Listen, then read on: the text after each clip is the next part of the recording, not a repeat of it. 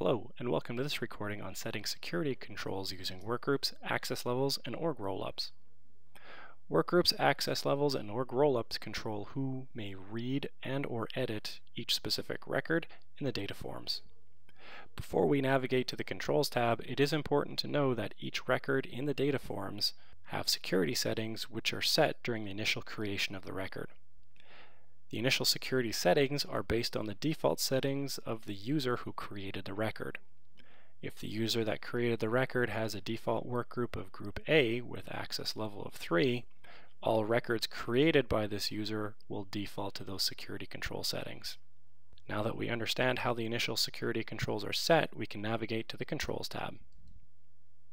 Within the Controls tab, we can see the access level. A user may decrease the access level, or if the appropriate rights have been enabled, may be able to elevate the access level for this record. 1 is the lowest level of data security, and 5 is the highest. It is important to know that if a user manually changes the record to an access level higher than their own user profile, they will no longer be able to access the record once saved. For the owner workgroup, this field identifies the workgroup who owns the record. By default, only users with access to this workgroup have access to this specific record. If a user has access to more than one workgroup, and if required, they could change the owner workgroup.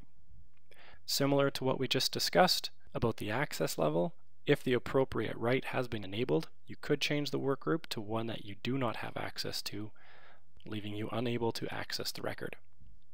If you wish to share this record with all other workgroups, you may use the field All Other Workgroups. Here you can choose all other workgroups have read rights, or all other workgroups have update rights. The access level will still define who in each workgroup has access to the record. If a record is set to an access level of 5 and given read to all workgroups, only users with an access level of 5 in each workgroup would be able to access the record to read it. If you wish to share this record with only some workgroups, or wish some workgroups have read-only rights while others may have update access, you can use the Add Exceptions link underneath the Owner Workgroup field.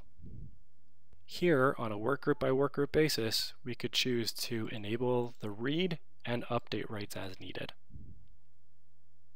Again, access level data security is still followed. If additional data segregation is required, you may choose to use the org rollups, the org levels 1, 2, 3, and 4. For an org rollup to work, the user must have the same organizational rollup in their user profile. As an example, if a record has an org level 1 of North America, users with profile org rollup of North America will be able to see the record, but users with the org rollup level 1 being Europe would not be able to see this record. If required, all 4 levels of the org rollup can be utilized for additional data segregation. Another way to look at this is to think of a funnel. The top level of the funnel is the widest point and would represent the most access. The further you move down a funnel, the narrower and more restricted it becomes. Just as with this list, the more levels that are designated represent more restricted access.